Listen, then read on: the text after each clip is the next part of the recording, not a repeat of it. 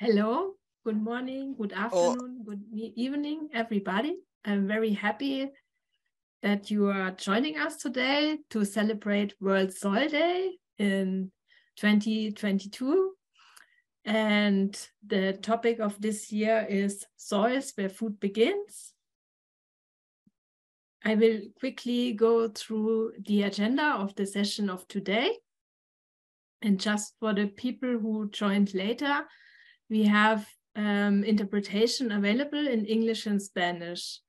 Para las personas que están entrando ahorita, for those who are now joining the workshop, we have interpretation available in English and Spanish. And there is a world icon in the bottom part of your screen, and you can choose the language of your preference. You can choose the language you want to listen to. So today's session, I will have a quick introduction about Naturland Association in relation to soil. Then I will hand over to Hee-Koo Kim. He is from the Food and Agriculture Organization, and he will talk about soil fertility and plant nutrition where food security begins. We will have a Q&A session and also some polls.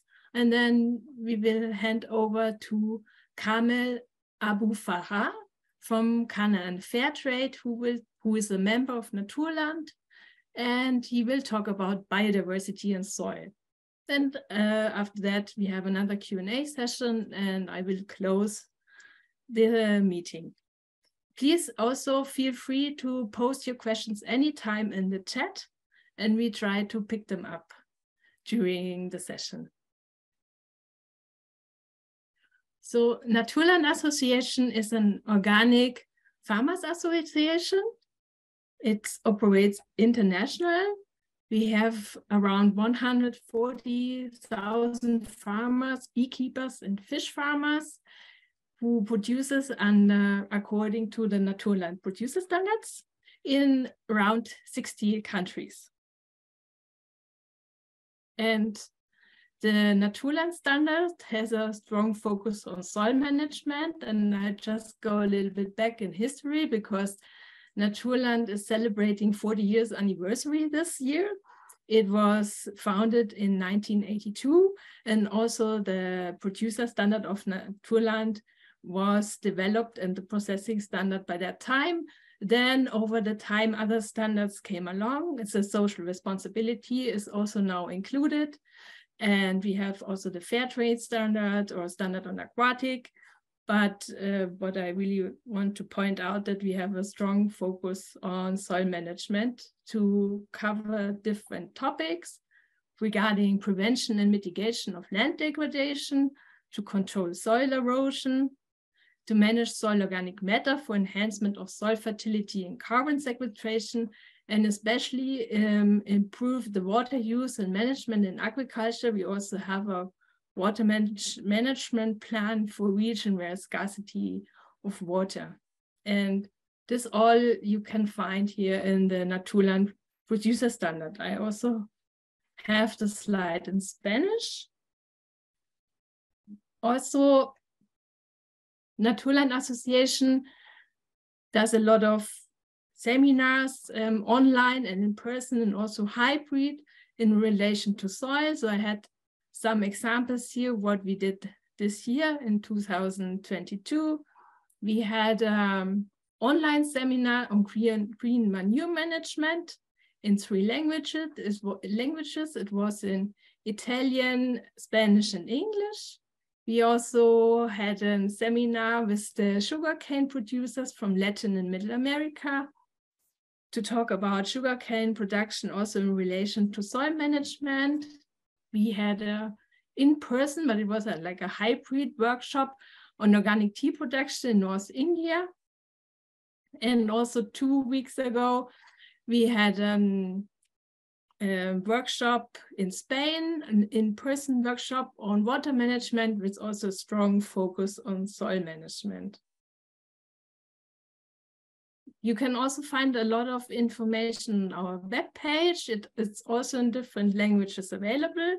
regarding soil and fertilization. Also here on the document parts, you find different documents which have been developed over time, also for compost or for manure management in relation to soil.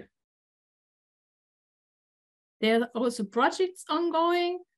Naturland has one project in Serbia and Slovenia, focusing on improving carbon balances in these two countries. There's also the Georgian Organic Farming for the Future project. We had online trainings and in-person trainings on soil management. And here you can see where we had the tea farmers gathered together, and there's a mobile lab in Ilya who is managing this mobile lab, is explaining what you can do, like with soil analysis on farm. Now we come to what we want to do today to celebrate the World Soil Day. So in December 2013, the United Nations General Assembly designed the first World Soil Day on the 5th of December in 2014. And since then, it's held annually on the 5th of December. But I mean, it's a celebration. So we have chosen the 6th of December, like the whole week is kind of celebrating the soil. And it's on to advocate for healthy soils and sustainable soil resources. And the theme of this year, what I already mentioned, is soil where food begins. And that's why I show you this slide, because soil has many functions, as you can see here. But of course, one of the main, let's say, ecosystem services is the provision of food, fiber, and fuel. And for this, I had prepared two quiz questions. And the first one is, how much of our food is directly or indirectly produced on soil? And how much of global biodiversity is sustained by soil? So we have prepared a poll so you can vote for it.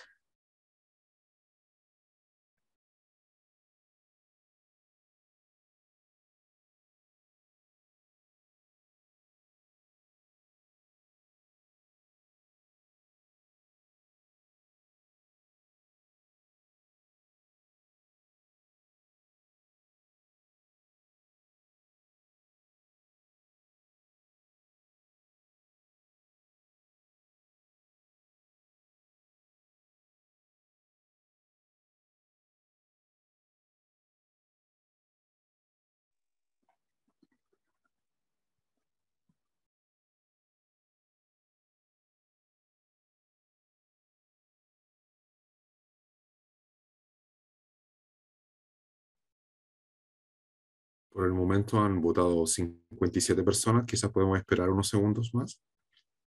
57 people have voted so far. Maybe we can wait for a couple more minutes.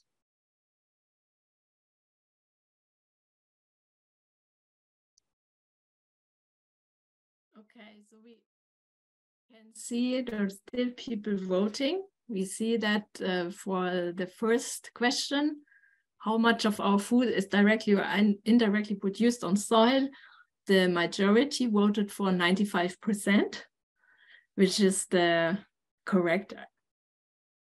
Sorry, still people voting. But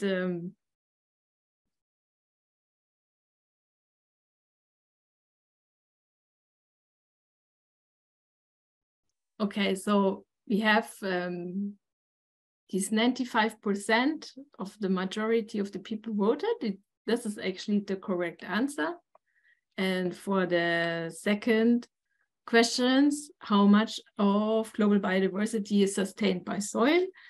The majority said 50, that would be even better, I think, but in the correct answer would be 25. So I also have summed it up. So actually 95% of our food is really directly or indirectly produced on soil, and 25% of global biodiversity is sustained by soil. And I thank you for your attention. And I also would like to thank my colleagues who are supporting the whole event today. And now I will hand over to Hiku Kim, who is a technical advisor at the Plant Protection and Production Division at the Food and Agriculture Organization in Italy, Rome. And he will give a speech on soil fertility and plant nutrition, where food security begins. So Hiko, the floor is yours.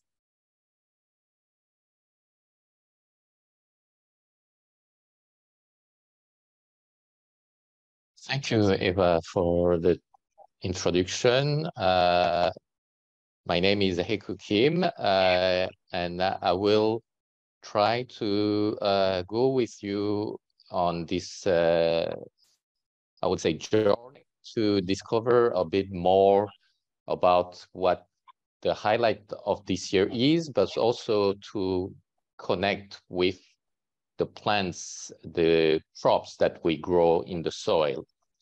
As you have heard, this year theme of the World Soil Day is about soils where food begins.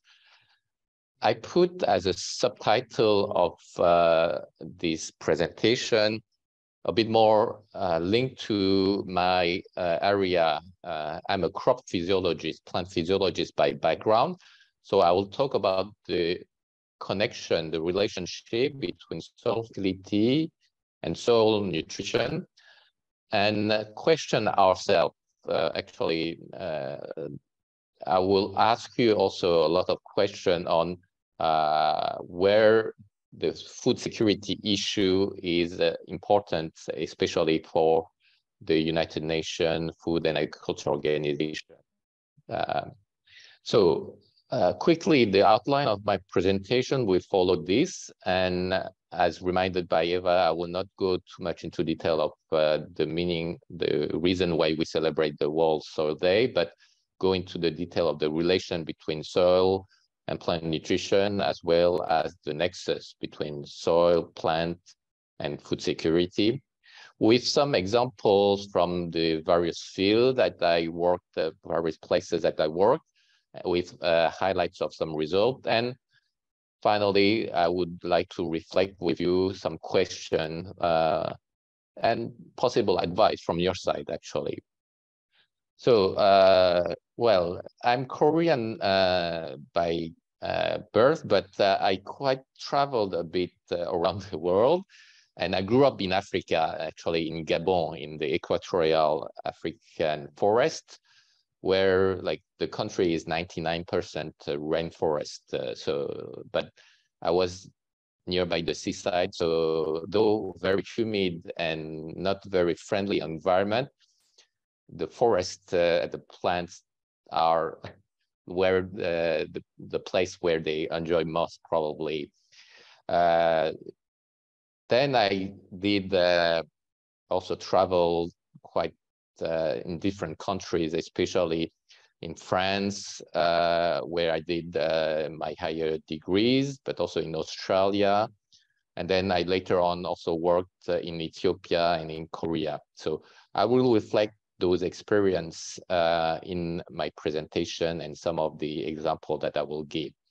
So as a plant science researcher, more specifically as a crop physiologist, I worked on different crops, from very, as you know, basic science crop Arabidopsis salania to various cereals, sorghum, wheat, maize, rice, the staple crop, but also sesame, for example. So those are the crops that I would also take example from. So going into the reason that we are here together to celebrate this World Soil Day. As Eva mentioned, it was since 2013 where FAO conference endorsed this, and then we are in the 9th year of the celebration in terms of the World Soil Day. This year, just a snapshot of a couple of examples of places that were celebrated. So in the FAO website, you can trace and track all the places. Apparently this year, there is more than 1,500 events across the world.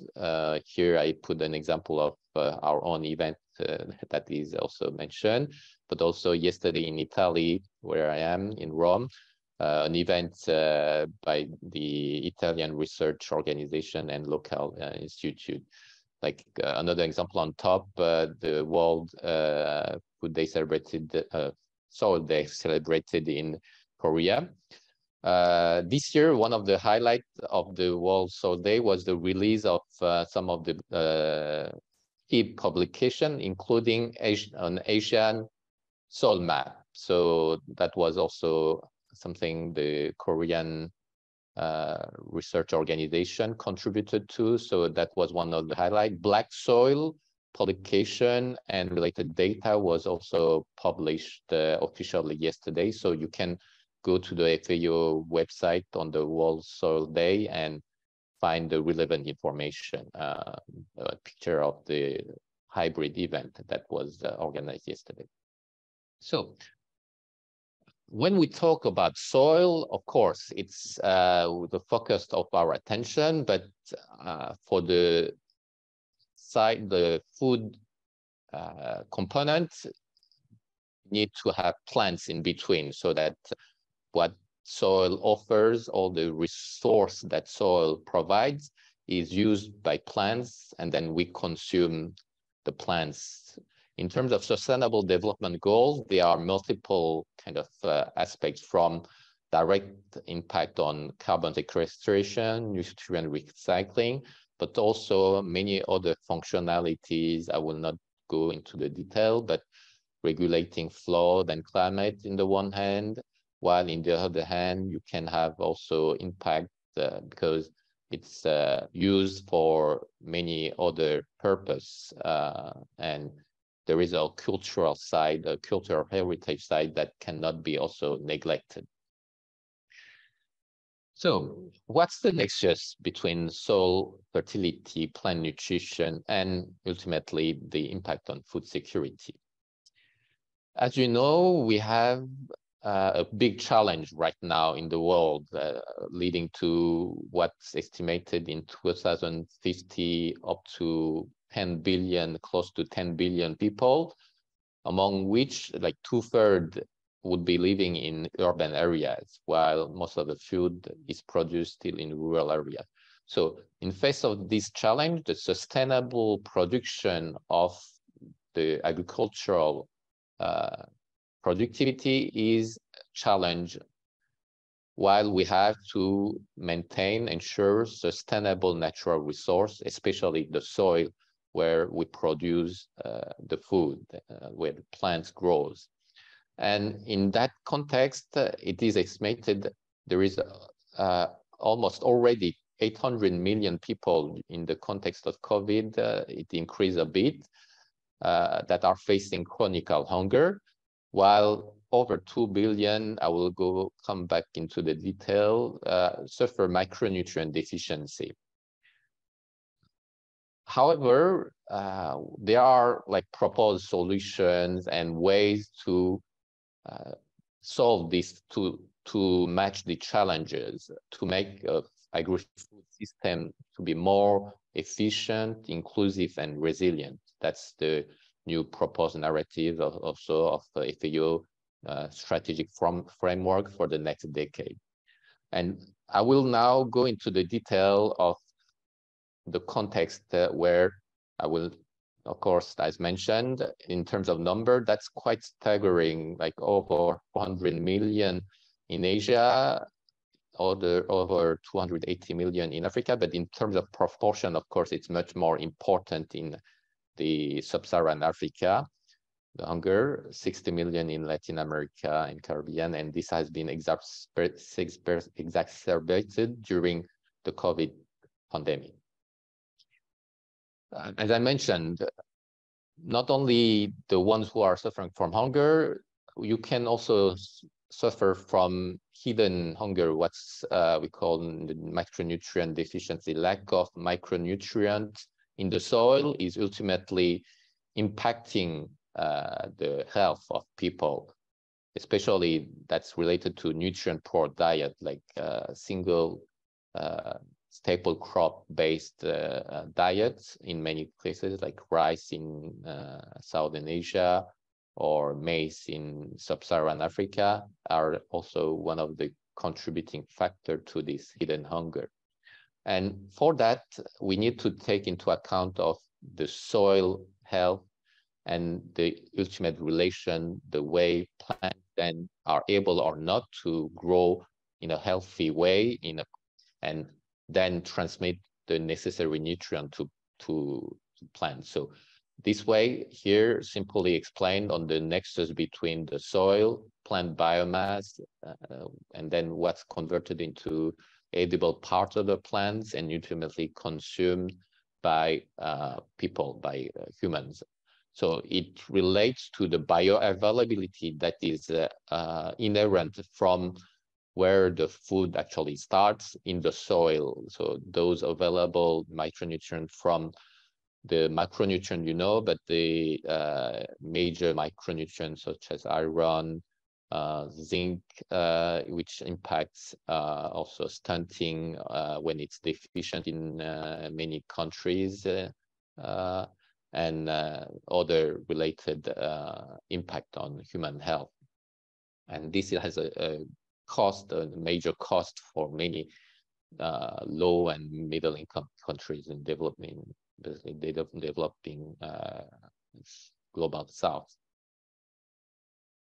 Of course, for that, this year also, as the highlights was on the soil where food begins, the challenge of nutrient balance was also something that was highlighted on how we can continue to grow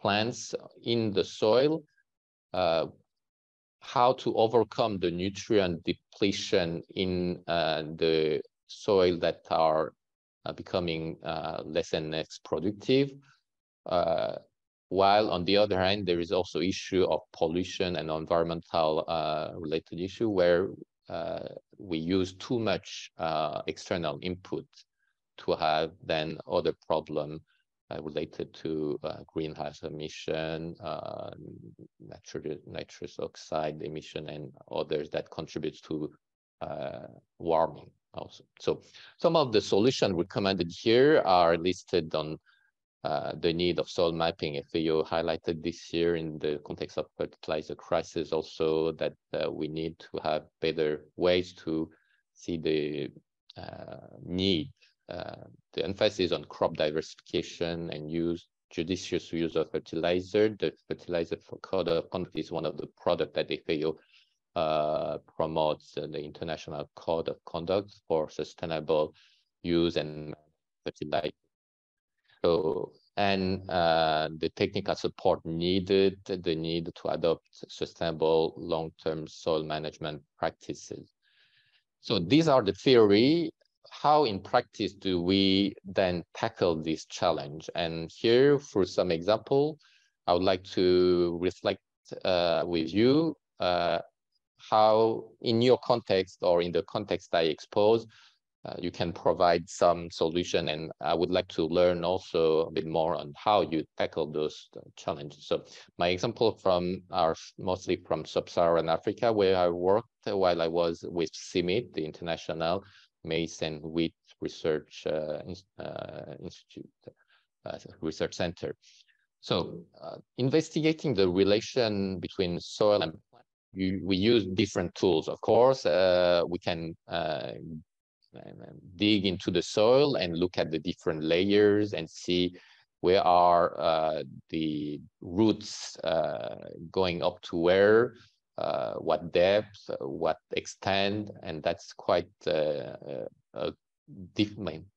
I don't know how you also, if many of you are farmers, digging soil, it's not the most easy job, but you learn more into that. But you can't do all the time. So climatic information like using simple pH, either pH meter or just those simple kits. Knowing about the relation between the solar radiation and the way plants grow, here different tools, either solar using the light intercept radiation, use efficiency are one of the important factors, but also doing soil analysis, as you know, to do specific at different depths with here auger, you can go to the topsoil, you can use a more deeper, different tool. And then simple measurement like the moisture of the topsoil is indicative on what's the best timing to get your plant or the variation throughout the season. So some of the tools are used in various ways. Here, I will take you on a journey to go in different parts of Africa. Here, it's mostly Ethiopia, and I saw some of you are from, I saw one thing from Malawi. So I have a couple of also pictures from Malawi. Here, you see from left to right, like a black soil, very, as you know, very rich. As I mentioned, there was a publication, a database also published on black soil. That's more the most productive carbon and organic matter rich soil. There is also those red soil that are like those, you know very well, the type of soil. Different way to work on the soil before planting the crops. And then on the right side, the more sandy loam soil where there is like a fast runoff of whatever you put when there is rain. And then on top, just a couple of images on how plants can grow various ways, and I will dig into more specific data that were collected in the different contexts. So from a very supposedly productive soil type to a more sandy soil, but also easy to work in many contexts. The dirty soil, for example, as you know, when it's raining, it's very hard to work on an early, though very productive soil. Then there is different options of crop, not only the staple crop, maize, wheat, or rice, but more and more, especially nearby the household, it's encouraged to grow, and farmers do traditionally grow vegetables and other crops that they can quickly harvest during the season for their consumption when water is available. Couple of questions I would like to ask you on, like, of course, maintaining the soil in a very productive way. It's something farmers are concerned. Simple practice like conservation agriculture practice based on the 3 principles, as you know, on minimum soil disturbance, not tilling the soil is one of the conservation hypotheses. Permanent soil coverage with the residue, and crop diversification are the 3 basic principles of conservation agriculture.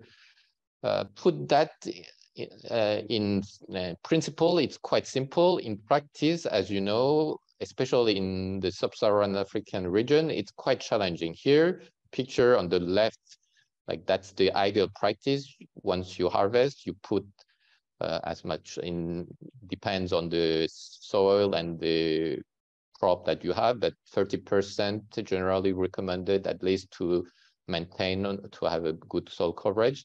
But in Ethiopia, the most value of those crop residue in general, it's for feed of the livestock. So here you see a pile of all the residues that was collected in the field, and then it's like big houses, but that's for all season long for the livestock, the cattle mostly. The other practice that is challenging in some of these contexts is the minimum tillage or residue retention combined, because Land preparation is a key component on planting on time and having the right window for when the rain comes. In sandy soil, it's relatively easy. In more the vertisoil or the black soil heavy, it can be quite hard here. Like in some places, like even, I mean, child or woman generally are used for the hard labor. In Ethiopia, it's mostly men, but time to time you see even women farmers that do use the animal traction to prepare the land, because like for crops like teff that are widely the most important cereal in Ethiopia, you need to till 3 times to have sufficient fine soil to broadcast the teff, which is very thin. The ideal practice is like minimum tillage or making dig holes and planting, but that's also quite time-consuming. Here it's in the research context. Crop diversification in various soil type is also something that is widely promoted, but in practice, depending on the tools, especially whether it's mechanized or not, it can be quite challenging to leave the residue decompose during the off season and be able to put plant early in the season while the rain is sufficient. Not having the proper equipment is also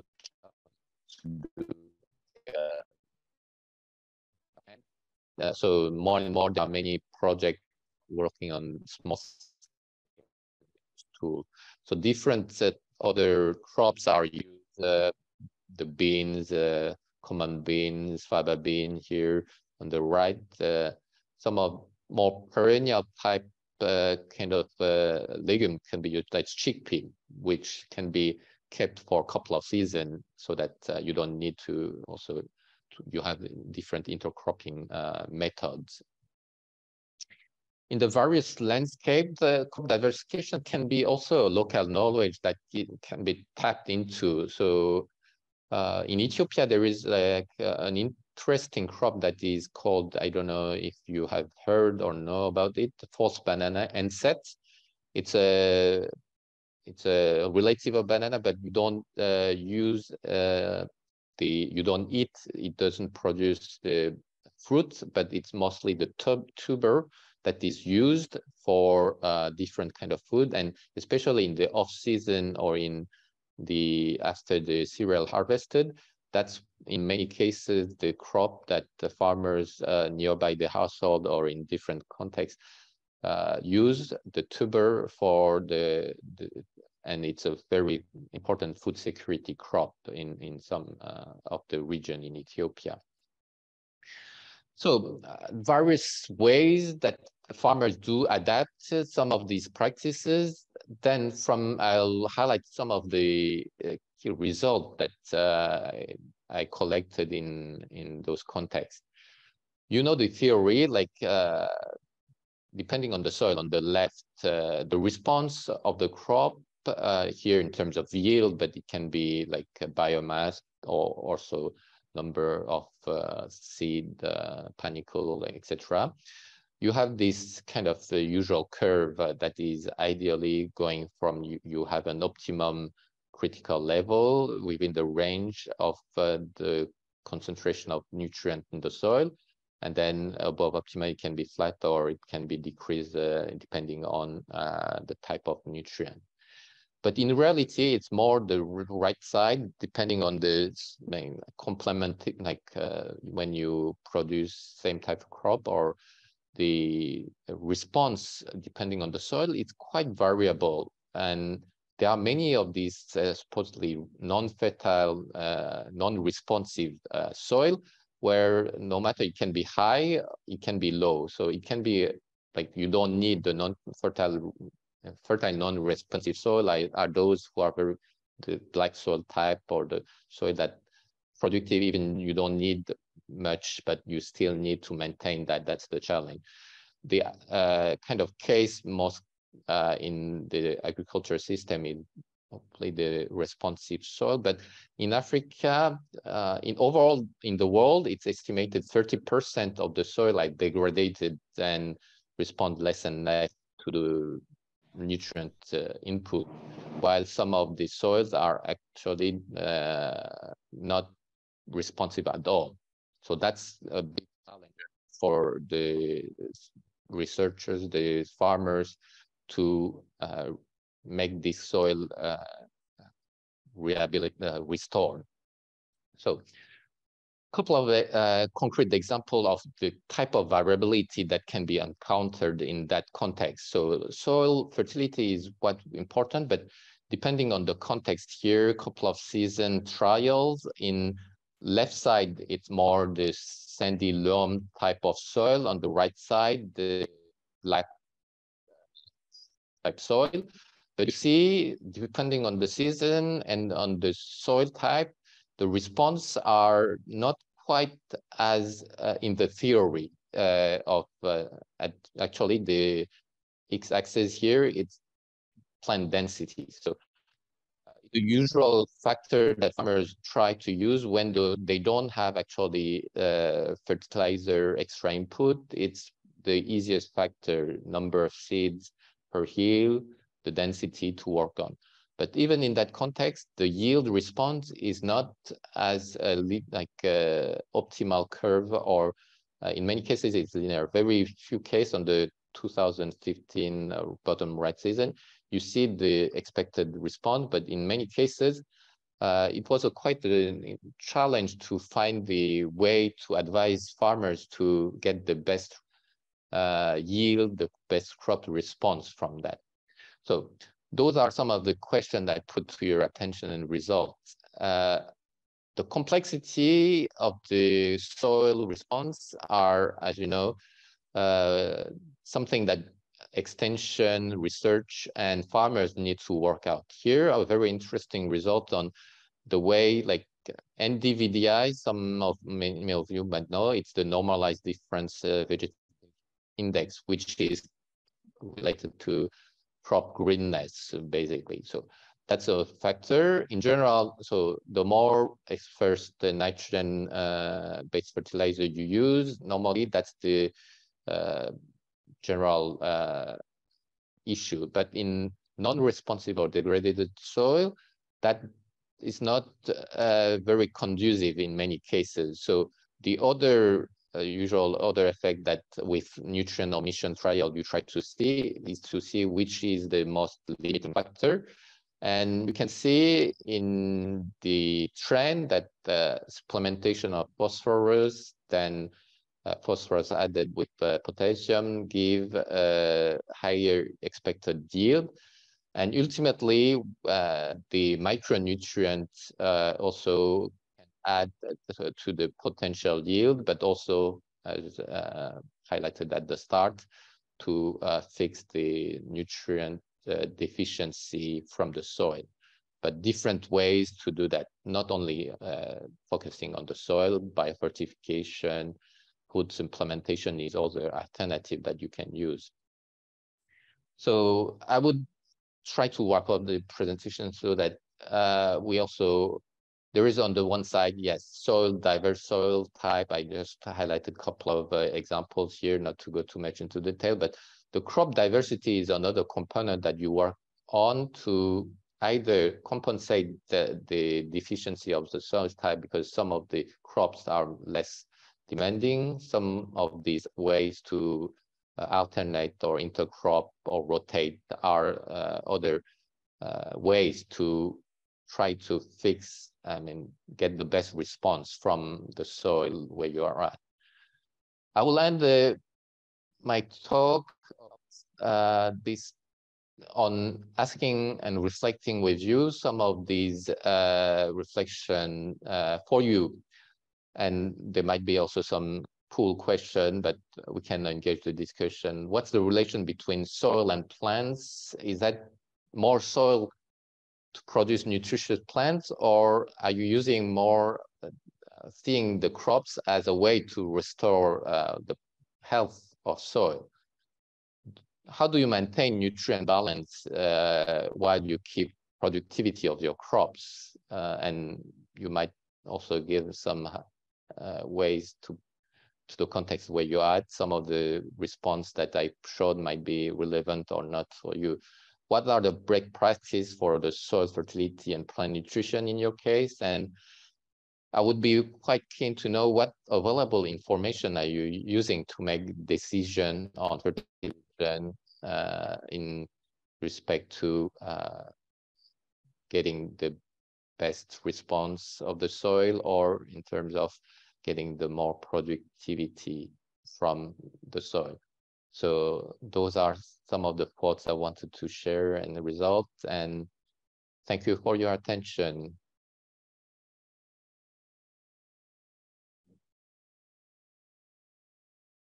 Many thanks, Hiko.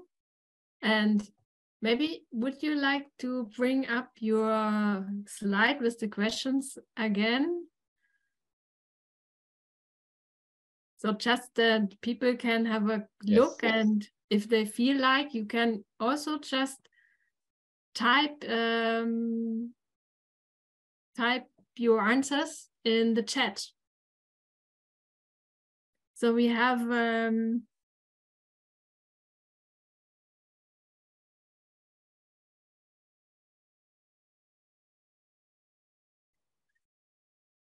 okay, we have an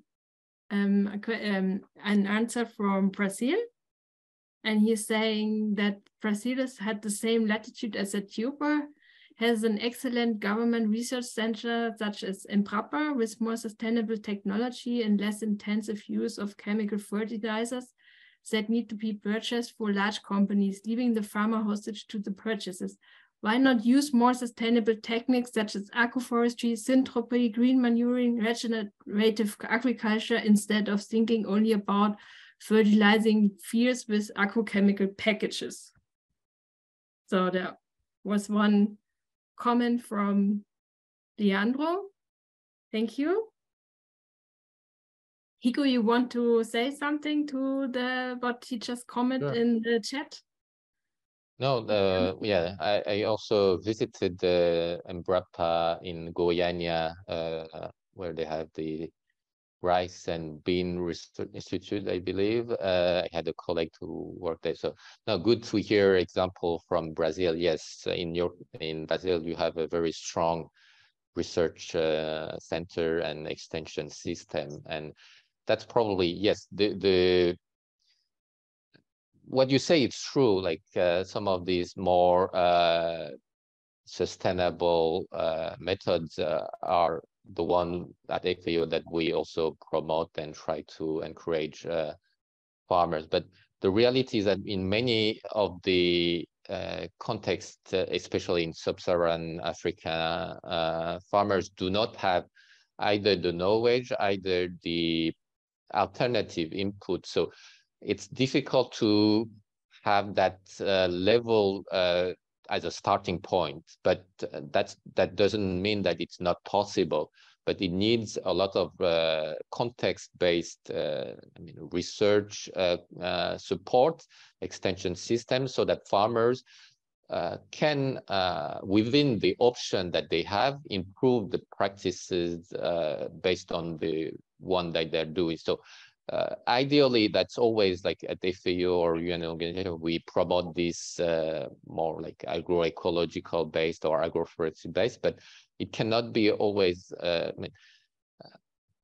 The need of context-based support is, I believe, the most important for farmers so that we, as a researcher or extension agent, understand the real problematic, have the data, and do collect the data and result to make it a more systematic way. And then based on that, try to have the entry points on what is the easiest kind of low-hanging fruits to get the farmers to change their practice, because that's I believe, the first hurdle, to have farmers being able to have that mindset to change something that they are used to do and have some results, because the long-term effect is not perceptible immediately, even conservation practice. Combining those three components is a very hard kind of barrier at the start. So starting with some of these practice and see what are the entry points is important. And then, yes, have the more longer term practice combined. But that's something also I would also like to hear from your side on, yes, what do you experience, or are you able to practice to make that change? What are the drivers of your decision as farmer would be something that I would also like to hear. Yeah. Thank you, Hiko. We have also posted now the questions in the chat, so please feel free to type in the chat or also raise your hand and we give you the floor. There's also another comment from Kamel in the chat, and I just read it. Or Kamel, you just want to say it. I think it's better that you say it, that I read it out loud. Yeah, sure. I just was going to comment on the first question. Hello, everyone. I was just I was thinking about the first question with, you know, how plants relate with soil and which one feeds each other, and they essentially are feeding each other all the time and helping each other have more capacity to grow and increase, because the plants are constantly feeding the soil life with liquid carbon, essentially like sugars that is produced by the photosynthesis process. And so that's making all of the microbial life happy and abundant. And that microbial life is also then processing nutrients and feeding it to the plants. So, and as those, and as well as the microbial life is also decomposing the plant matter and turning that into carbon matter in the soil, which holds more water. And that, you know, more water for the microbial life and more water for the plant. And that allows for more plant life to grow, allow for more liquid carbon to be pumped into the ground. And so they work in unison, essentially. And you can see things working in unison together, co-benefiting, working together to both live everywhere in the way animals live together, the way animals deal with plants. And so it's just a common theme, yeah. Many thanks. So meanwhile, Pico, we also have prepared a poll. So I would say we bring up the poll and people still, please think about the questions what we posted in the chat. And if you want to say something to the talk of Hiko or your experiences with soil, please raise your hand and speak up.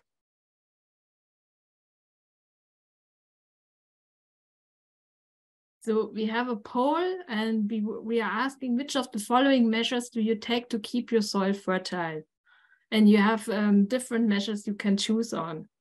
Cover crops, compost, animal manure, maintenance of green soil cover, external organic fertilizers, agroforestry, and minimum tillage and or no measure.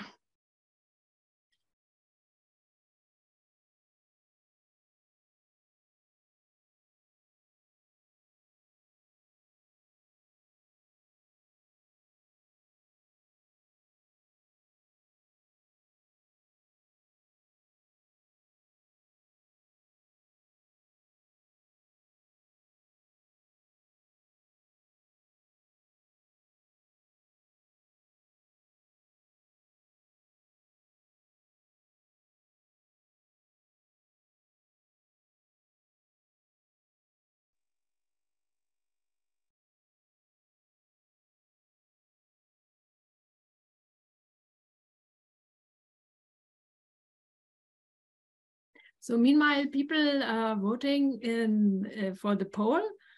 We have another comment in the chat saying soil is the cradle of life, not only for plants. The soil is well ventilated by good plowing and the addition of composted animal manure and plant residues.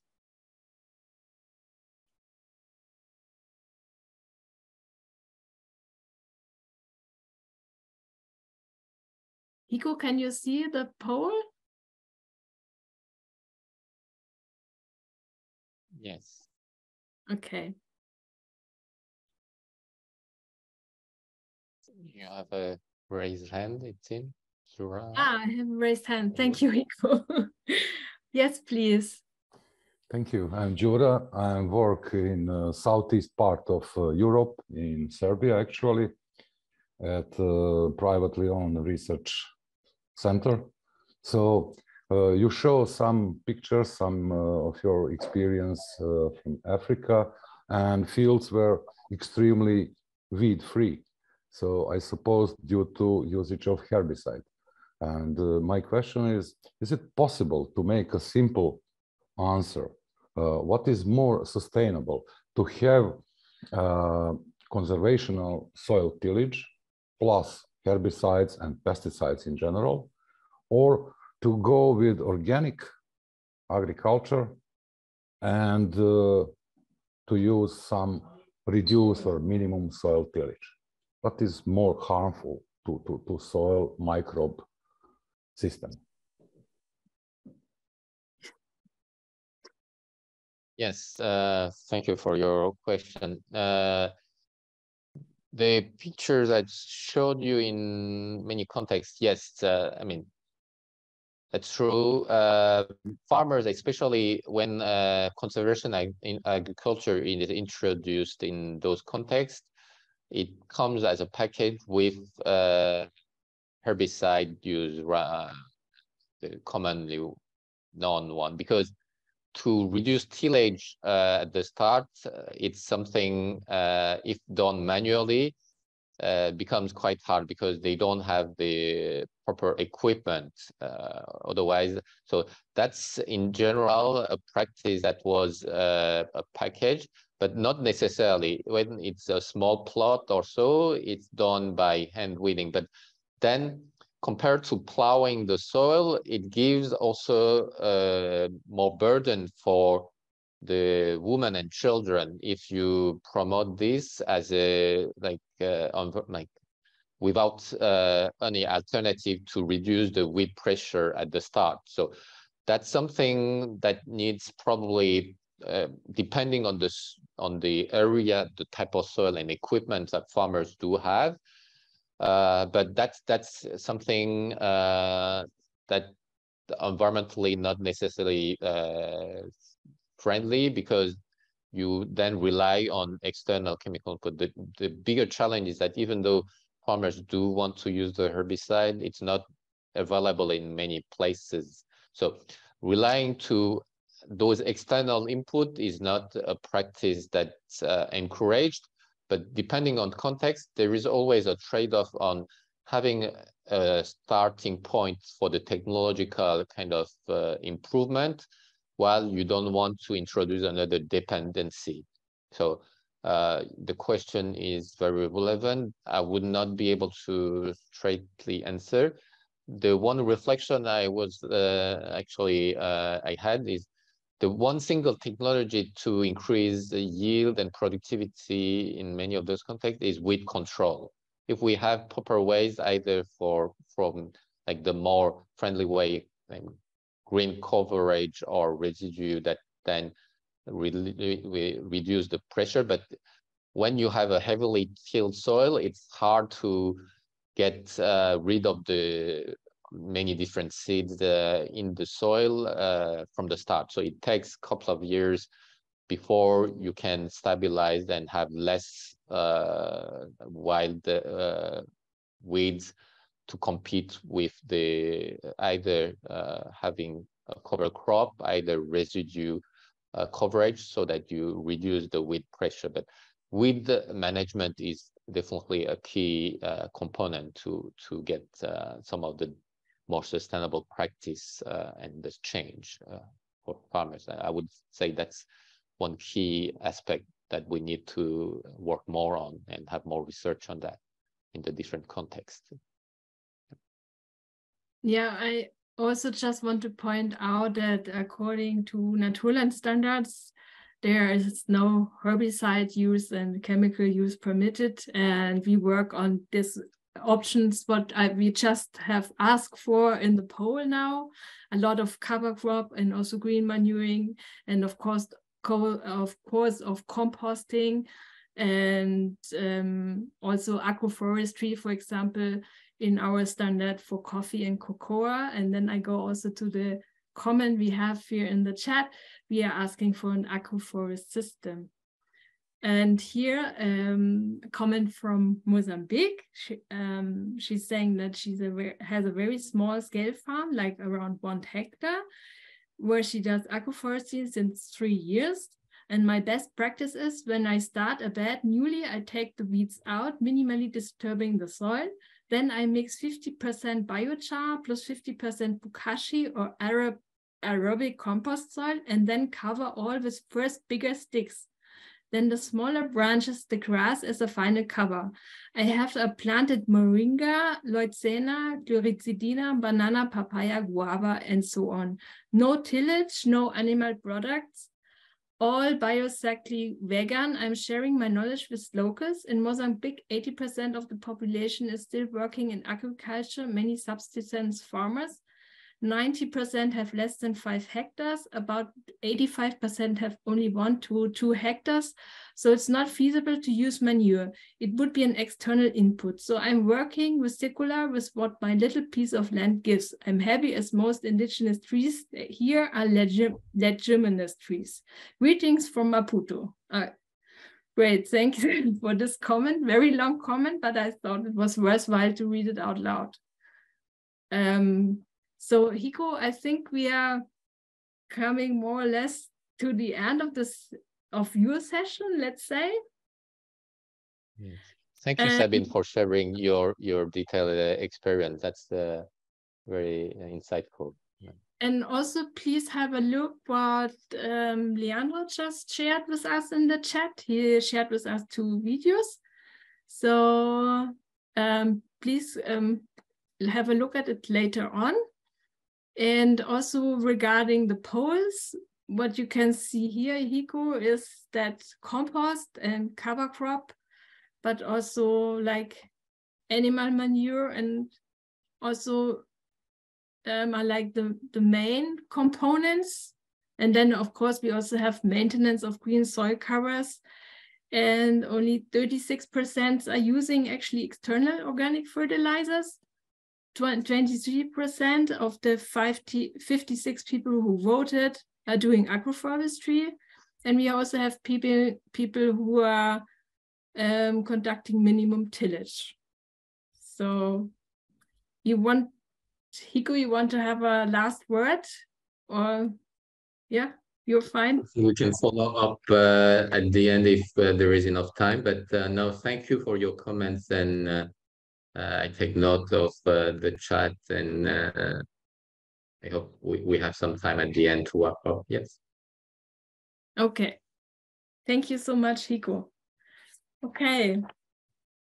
So I will now hand over to Kamel Abu Farah, who is from Canaan Fair Trade, which is, they are Naturland members, which gather around 84 farmers in Palestine and delight the world with their high quality olive oils. And he will talk about biodiversity and soil. So Kamel, the floor is yours. And also before I give you the floor, Kamel, sorry, I just wanted to mention the presentation of Hiko was in English, but we will make it available later on in Spanish. And the presentation in Kamel is in English as well, but we will post a link in the chat where you can have the Spanish translation. So Kamel, I give you the floor. Thank you. Thank you, Eva. It's an honor to be here, everyone. I'm just going to share my screen quick. And first of all, I just want to thank all the farmers here that are in the event. You guys are the ones that are taking care of our land and feeding us and keeping us away from the doctors. by the poll that was made, the second one, it seems like a lot of you are composting, which is awesome. There's a lot of awesome stuff y'all are doing. So I'm very happy to see that. So I'm here to talk about biodiversity and the soil and how that goes together. And to start off, I'm going to ask you guys a question essentially. And that is, how many crops are on your farm? And Eva, would you put up the poll for that? Because I'm curious, just as we were curious to see what you guys are doing on the farm, curious to see how your guys' farm look like. And here's a farm in Palestine we have, and we have some olive trees and some cherry trees and some almond trees and some fava beans growing in between them, as well as some wild herbs and a carob tree in the background. And everything about what I want to talk about today is what's the function of that? How does that address some of our farming challenges, sustainability, viability, sovereignty? So I'm just seeing the results coming in here. But essentially,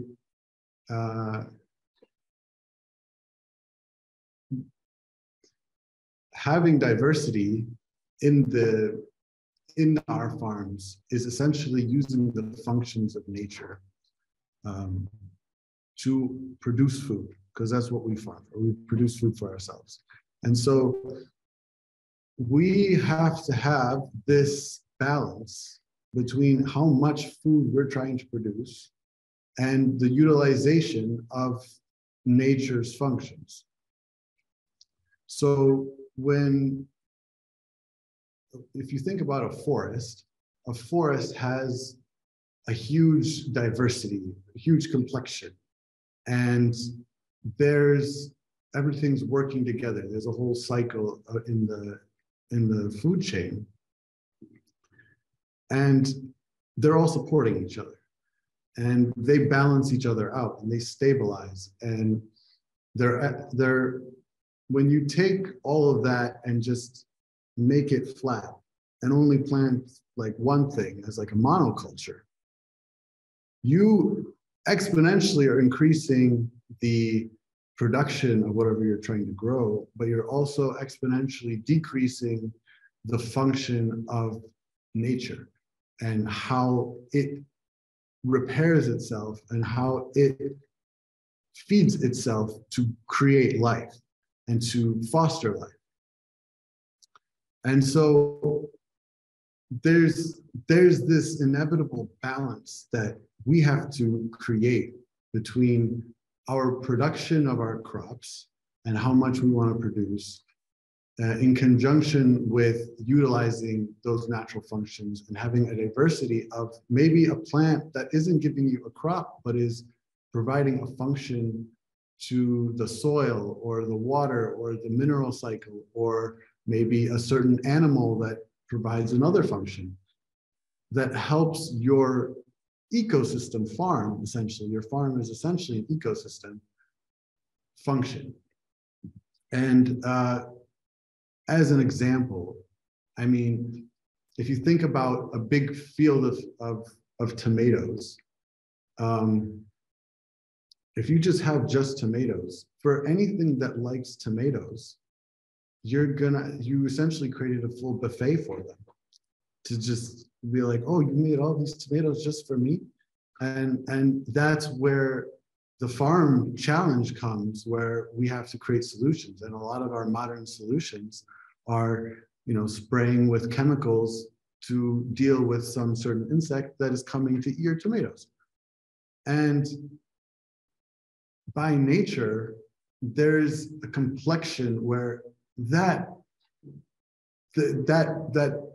insect or whatever that thing that's eating those tomatoes are, they have so many more barriers when there's complexity, when it's not just an open field just of tomatoes for them to go find easily, where there's so many things in their way, so many potential predators in their way, or other plants in their way to make it harder for them.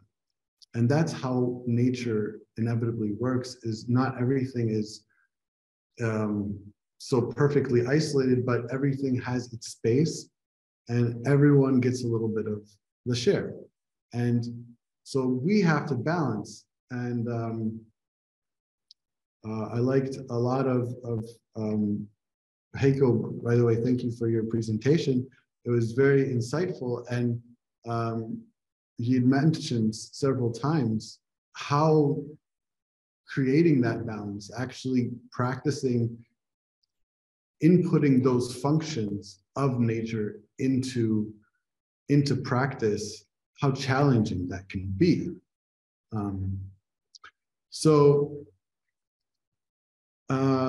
Let's see the polls here. So some of you, 21% are 1. Okay, then we have 2 to 5 is 40, 17, and then 23. So this is a diverse group, and that's really cool. So let's talk more about what those functions are. So one moment here. So essentially, the essence of nature is having an abundance of diversity, and how are we applying those principles of nature to the farm? And so the idea, before I get into the roots here, is more life creates more life. And essentially what I mean by that is nature itself is developing and transgressing to become more complex, to foster more life. And the only thing that gets in its way is oftentimes the changes in the weather. That, maybe some place where it's used to being rainy isn't rainy somewhere as much. And that's the main factor. But in a stable condition, life is essentially building itself up. And if you think about just the cycle of the plant life, and let's take like a tree, for example, and it has leaves and it drops the leaves down, and then those leaves get decomposed, and those leaves essentially are becoming slowly the forest bed and growing the soil, the amount of soil over time. And that process, as those trees are year after year after year, this happens over thousands of years, it's pulling up all kinds of nutrients and shading for other plants, and those other plants are creating food or habitat for other species. And that's an ecosystem becoming more complex, essentially. Because everything is connected, and the more there is of one thing, the more allows something else to feed off of it. So just for some context, this is what Palestine looks like. This is where I live, and this is the kinds of farms that I'm working with. I represent, as Eva said, a network of farmers, 84 of which are Naturland certified, but we are a organic and fair trade organization that work with over 1,000 farmers, actually exporting to Europe and the US and Asia. So essentially, this is the context we have, and these are olive trees and a bunch of other wild herbs and bees, and as well as other insects. But this is essentially a good example of lots of different trees and lots of different things in between the trees. And we're going to talk about what that means. So we're going to talk about roots. We're going to talk about water. We're going to talk about what farmers can do in relation to biodiversity and their function in this ecosystem. I'm not going to tell you guys how to do your job. I'm just going to tell you how to, the principles of how we as human beings can engage in these ecosystems. And then how engaging with these principles can ultimately create stability. So if we look at roots, this is an example of root systems in a prairie. And what we find in diversity is, in plants, is a diversity of roots. And why is that important? So when you have every root, it has its own shape, has its own depth, has its own pattern. And so when different plants with different root systems are next to each other, they're filling each other's gaps. You have trees that have tap roots that go deep, deep down in the ground. You have other trees that spread out.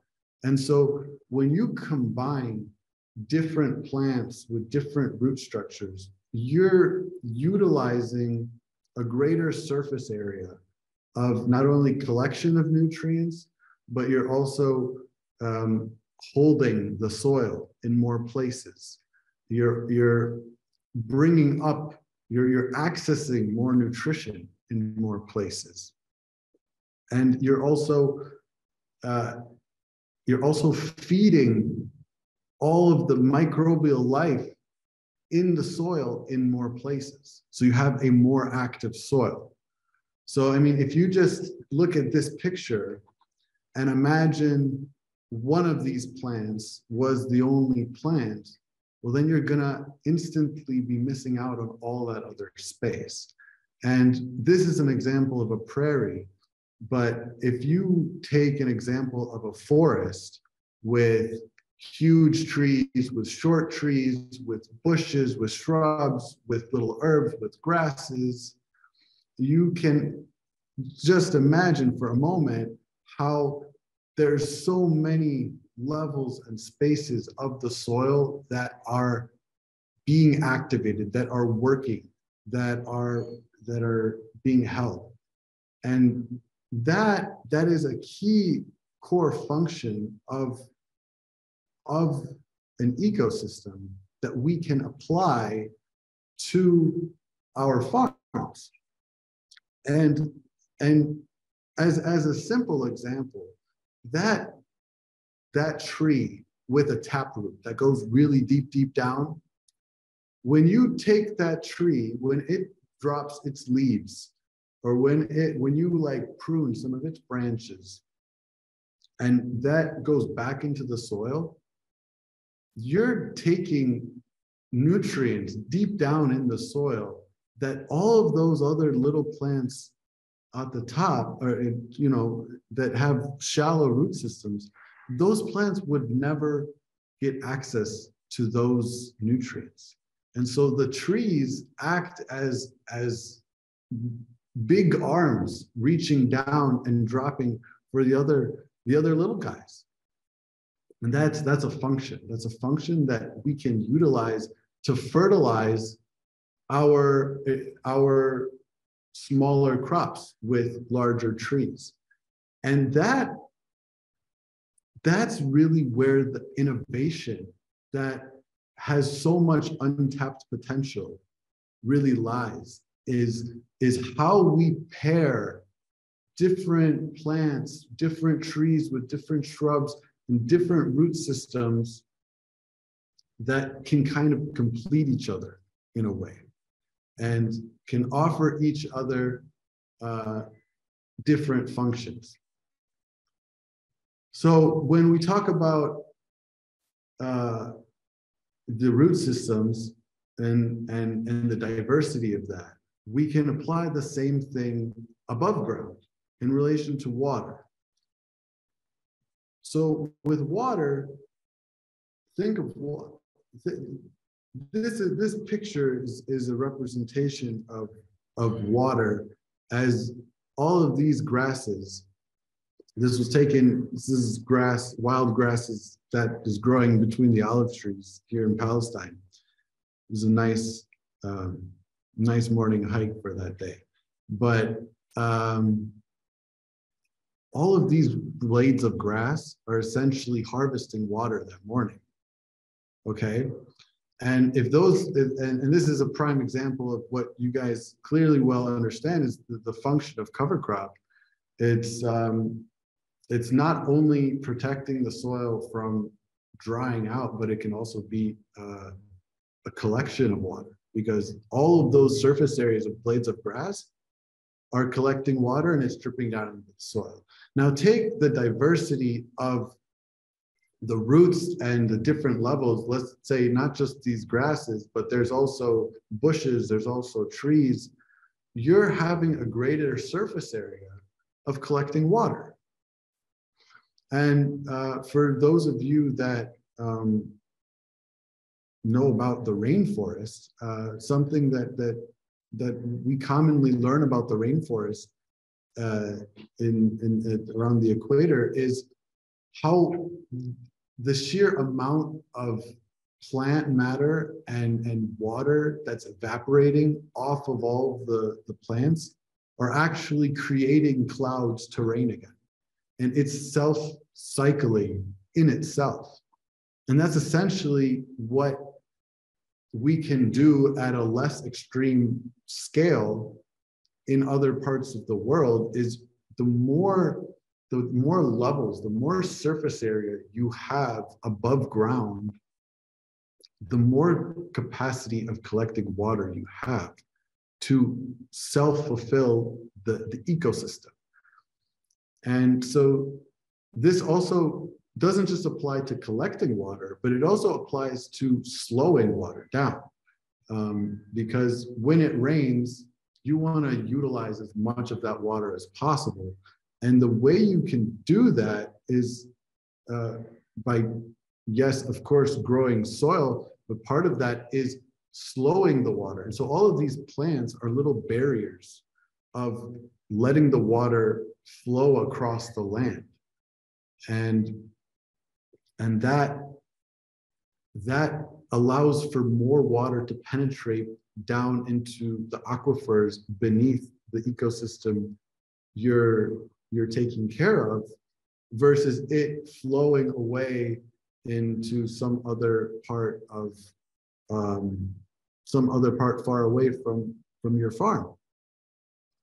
And so it becomes, as I said, a medium for the plants and the diversity of them.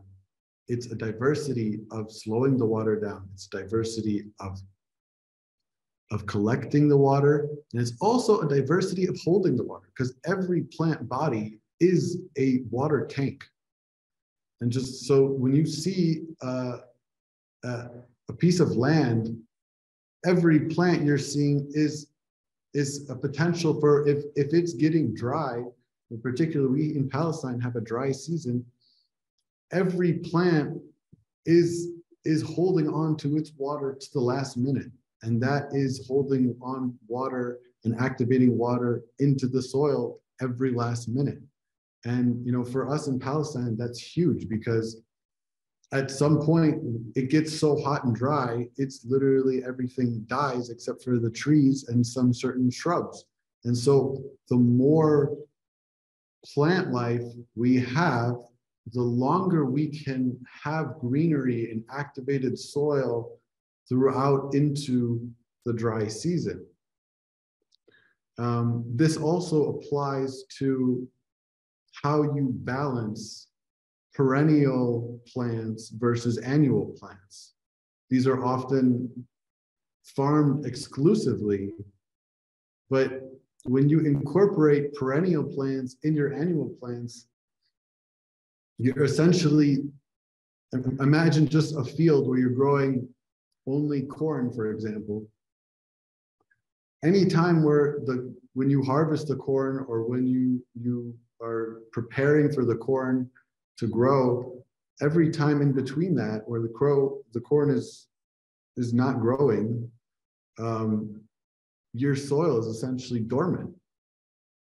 And so incorporating different elements and layers of perennial plants that can keep the soil activated can effectively maintain the microbial life and the fertility inside the soil in between your annual systems. So what can farmers do?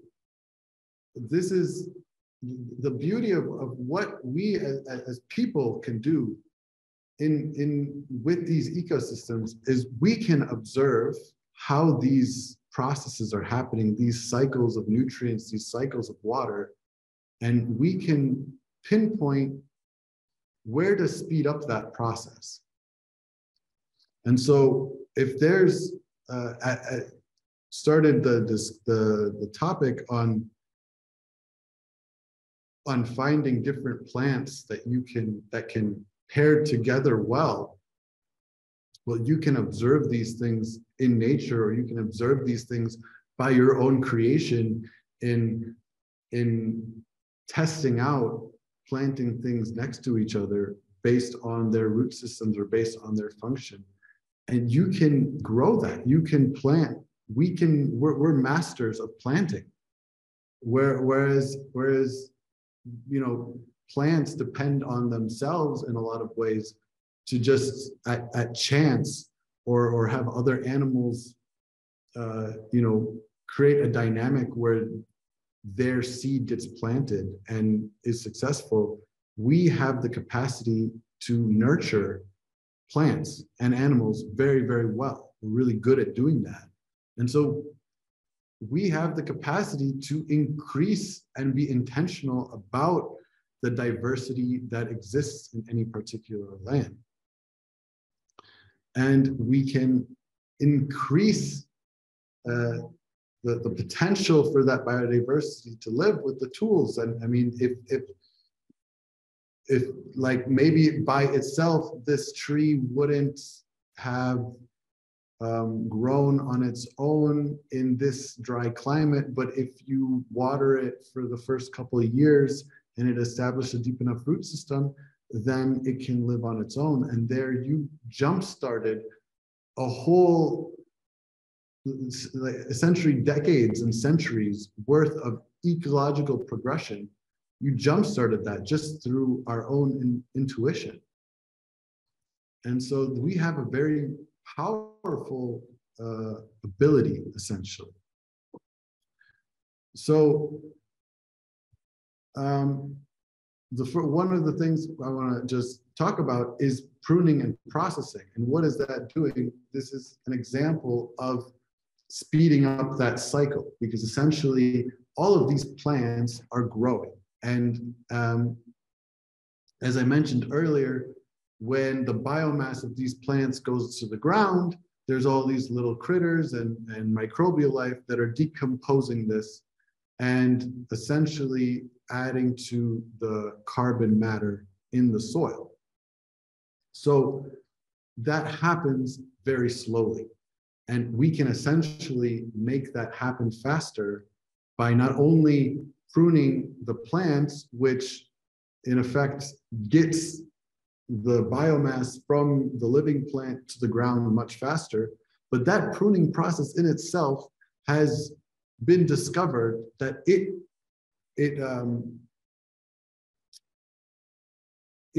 sparks the plant itself to grow more, to grow new branches.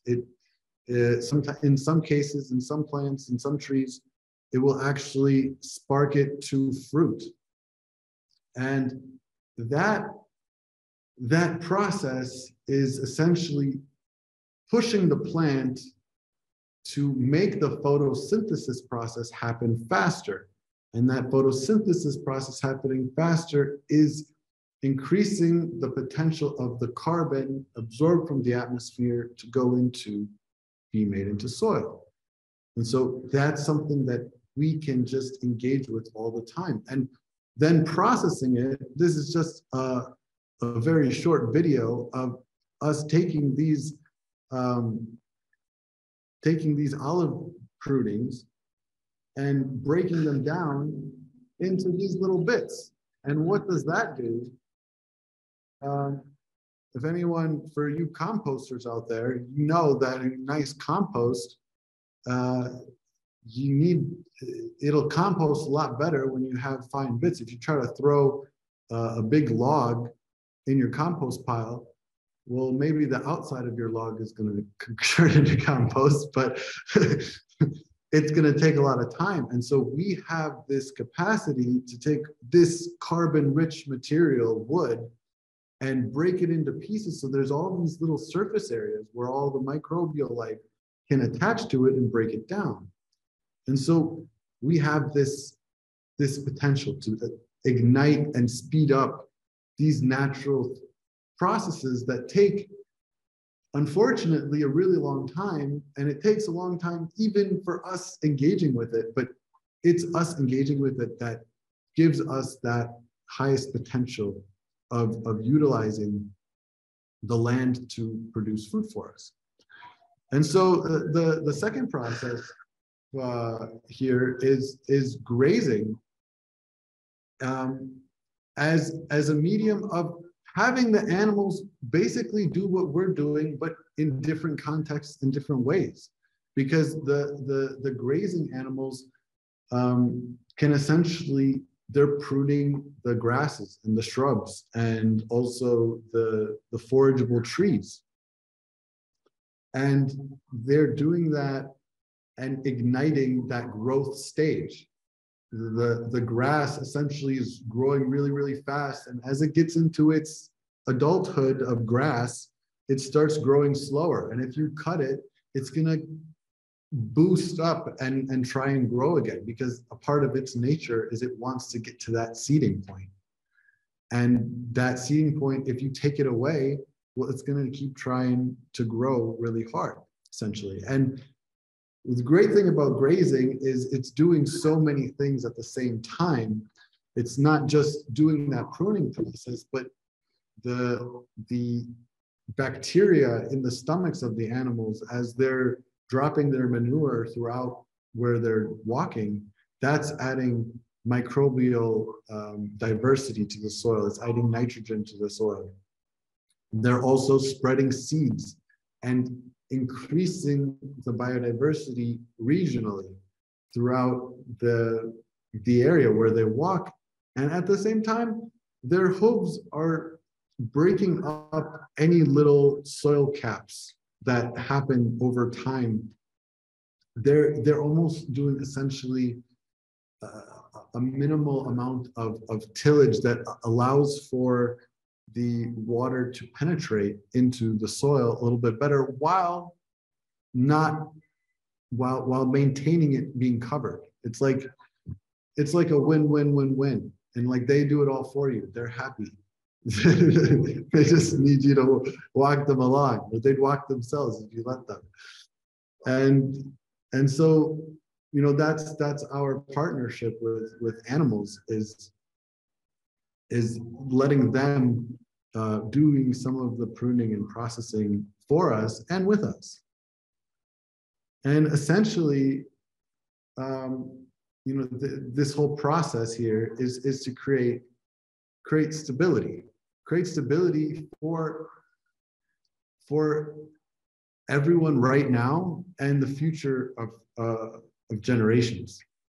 And why is that creating stability? Because you are creating you're allowing the natural processes to happen and produce more soil, for the soil to hold more carbon, or have more carbon in it to hold more water, to effectively cycle the nutrients throughout the land from the land itself. This is the taproot trees feeding the other trees, essentially bringing your nutrients and the fertility of your land from your own land, not from somewhere else.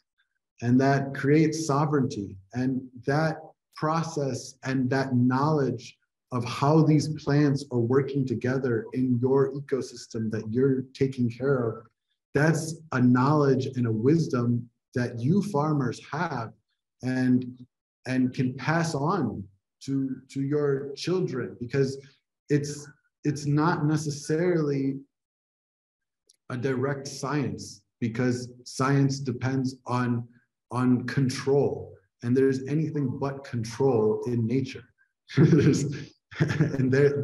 and so there is a degree of intuition that is needed, that every indigenous community and society has a level of understanding that is at risk of being lost by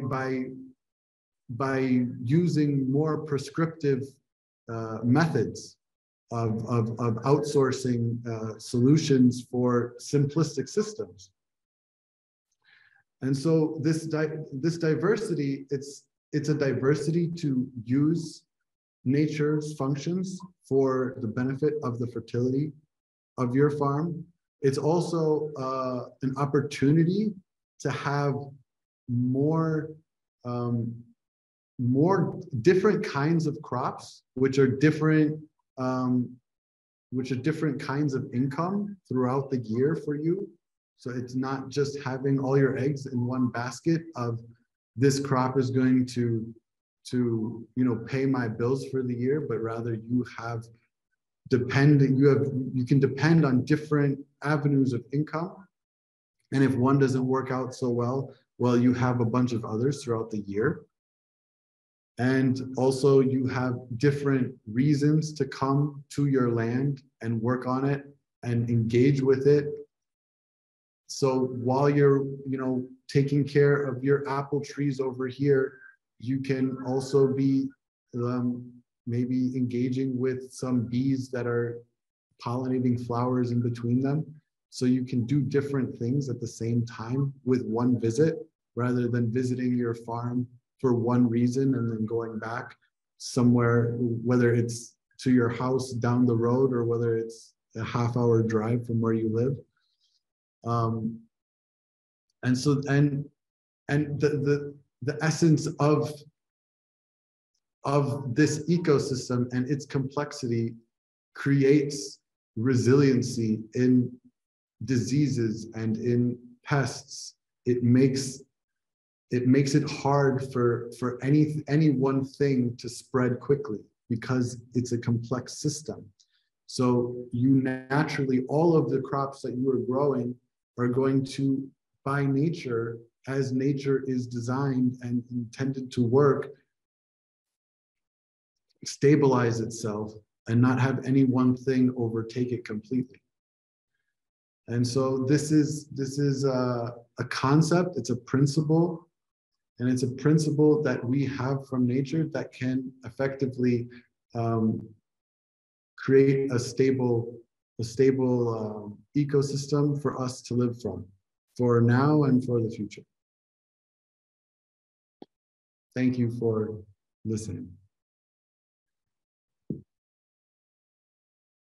Many thanks, Carmel.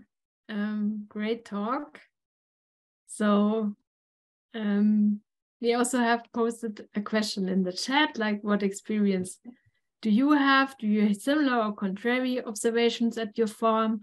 Or do you face special problems trying to use some practices? So please feel free to raise your hand if you want to ask Carmel something directly, or you would like to make a comments to the questions what we posted in the chat.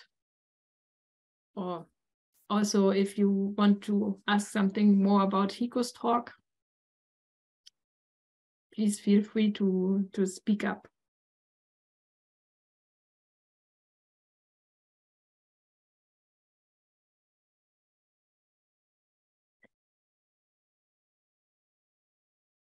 Kamil, I have a question.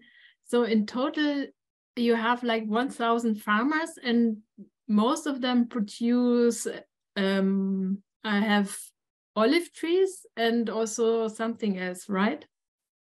Yeah, we mainly, most of the farmers are producing olives and have various things growing in between their olive trees that most of them are finding local markets for. Most of our purchases from the farmers include olives, and we work with the almond crop a lot as well, and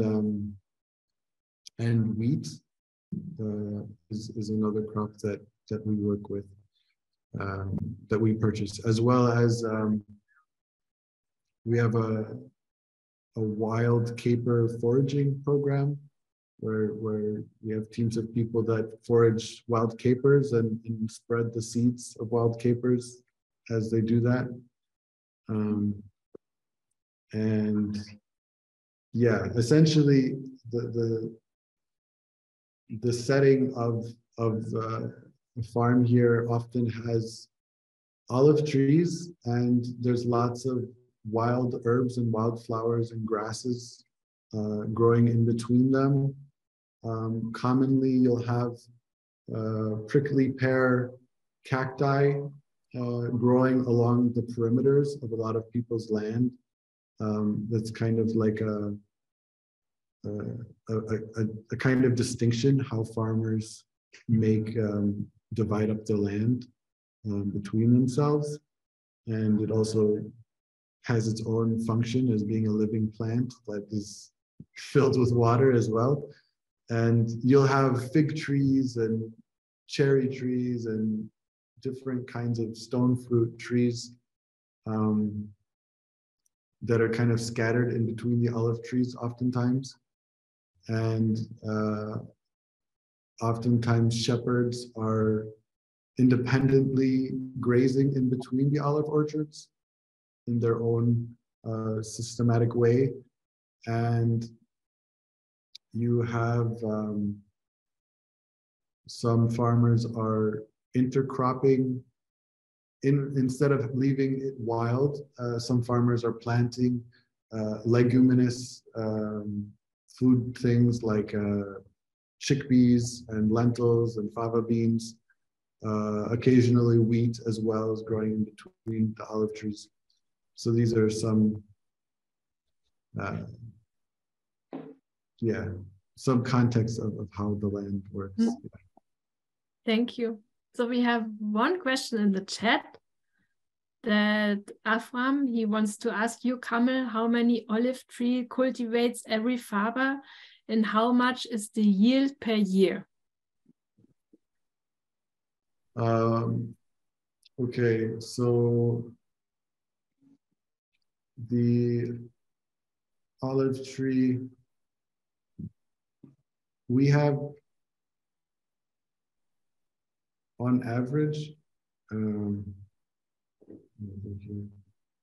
these numbers, I don't have them in my head. So that might be a little bit difficult for me to answer, but I can tell you that let's say like an olive tree, a fully mature one, can produce anywhere from around 100 kilograms or 50 to 200 kilograms of olives on a mature tree. And we had a really amazing harvest this year where farmers were getting like 200, 250, 300 kilograms of olives on their tree. And it was an exceptional harvest this year. That's why. But I can get those numbers to Avram, later. Yeah, I mean, yes, we can provide those numbers later on, because the idea is also to send a little report on this event later on, so we can also add those numbers later. So we have another question from Nina. Nina, you want to say it by yourself? Yeah, Kamel, thank you very much. I just wondered, how do you decide or evaluate what you plan? Is just observing nature? Do you do special research or do exchange with other producers? So, because yeah, I'm just interested how you do it. Or do you like try and error? How do you do it? Well, there's a few ways you can go about it. It depends what function you're trying to achieve. So some of the functions that we have are inherited knowledge. Like, for example, we commonly have carob trees in different plots throughout the olive trees, and the carob tree attracts this wasp that eats this fly that eats the olives. So it's a kind of integrated pest management that also produces a crop. So there's multi-functions. And at the same time, this tree happens to be nitrogen fixing. And so it's just like with, you know, it can be whether you're trying to deal with a pest issue and find a solution for it, or it can be a matter of function. If you're trying to direct the wind in a certain way, you're going to pick trees that are good windbreakers. If you're trying to increase, like I said, for the idea of a taproot, for example, like olives, they have very widespread root systems. And so planting something like a fig next to an olive tree, a fig has a big taproot. So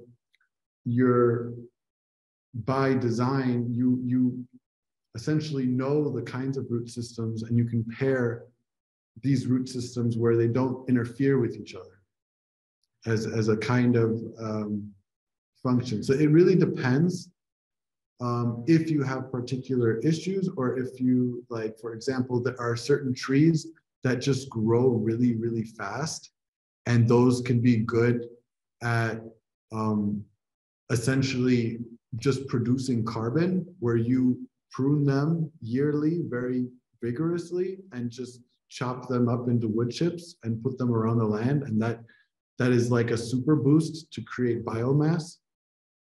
So it's all relevant to like I'll give you another example, like around vegetables. You can plant like really smelly plants, maybe like thyme or sage, and those kinds of smells can deter a lot of insects. So you can make rows of like rosemary, for example, next to your tomatoes or next to your vegetable bed, and that acts as like a barrier of essence that a lot of insects won't like to get to. So it's all related to the function and what you're trying to achieve.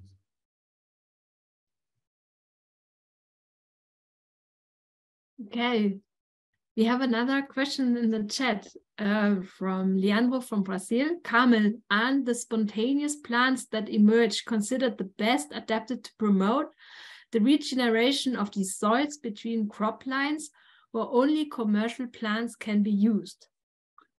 Oh, that's like a beautiful question as well, because the land literally speaks. I mean, the wild plants that are growing there are oftentimes providing. There's kind of this communication happening where the plants that are growing naturally are growing there because that environment suits them. And while they exist in that land, they're also changing it, like the nitrogen fixers that spontaneously pop up. They're over time creating a more nitrogen-rich soil, which is going to over time make other plants other than them. Once that soil over time is super nitrogen enriched, less nitrogen enrichers are going to be existing, and other plants are going to fill that gap. And that's the natural progression of the regeneration process. And this is that ultimate difficult question, is how you balance between using nature's functions and allowing spaces in your farm to just grow wild versus producing a crop that you want to sell and, you know, economically feed your life and the function of your farm in the modern day. And that's the balance that everyone has to dictate.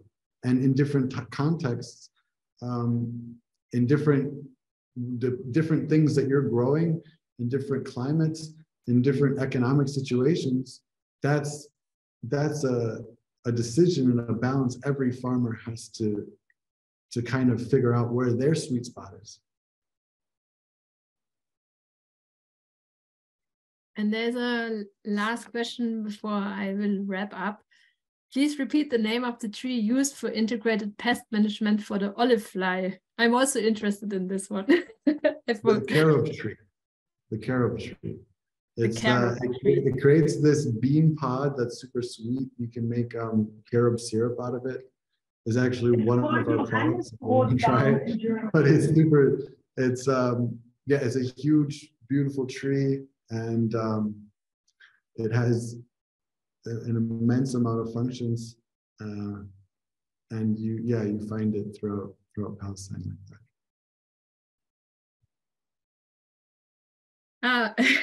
Can you type it in the chat, Kamil? So many thanks again, Kamil. And I will wrap up. Before I wrap up, there's another comment. Okay, I will read this last comment and then we wrap up. Vegan fruit grower here from Italy, 12 hectares of fruit, apple, pears, conversion into organic, aiming to veganic. Monoculture broken by 2 small woodlands, about 800 lavender plants in a small apiary not used for Reddit anymore, just as the bees' refuge. Very concerned about this planet. Soil is a living thing, and animal agriculture is using 2/3 of cultivable lands to grow intensively vegetables to feed plus 80 billions of caged animals slaughtered every year. This is a nightmare to any living thing, not only humans.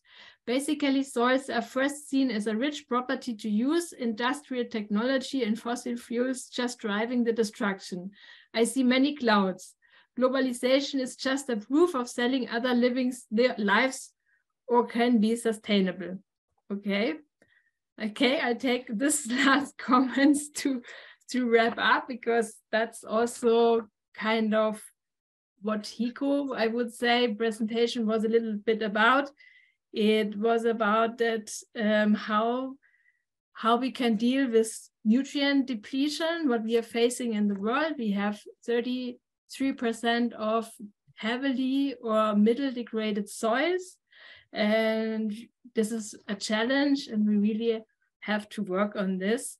And also what I took home, that it's very important that plants grow in a healthy environment, soil, also that they can transmit the important nutrients to the humans. So it's like we close the cycle with soil where the food begins, but it's also important that the nutrients from the plants are also transferred to the human beings. And also crop diversity, I would say, is crucial, but as also Kamil and Hiko, what they showed, it depends on your situation, on your climate, and on where you are located, what is feasible. But the diversity of crops, the diversity of roots for example, that the large tree can fertilize the smaller plants, and also the function of cover crops is very crucial. And yeah, last but not least, we have a feedback survey on the seminar, which will be posted now in the chat. So please take some time to give us feedback on the seminar. And I thank you all for participating, especially many thanks to Hiku and Carmel that they took their time, their precious time, because they're very busy presenting here today. And also for everybody who posted questions, comments, videos in the chat, please feel free to post something else as well. And then we also have a last comment in the chat. So we have a, dear Nicola, do you know about Biocyclic Vegan Network? It's a certification IFOM approved also. So you can also have a look into this one. There were also 2 videos posted in the chat. Please feel free. And also we will send the presentations and the material afterwards. And thank you so much for participating. And I wish you a good day. I mean, some people just starts now into the day. For some people, it's already quite late. And for some, it's nearly for going home. Okay, thank you so much.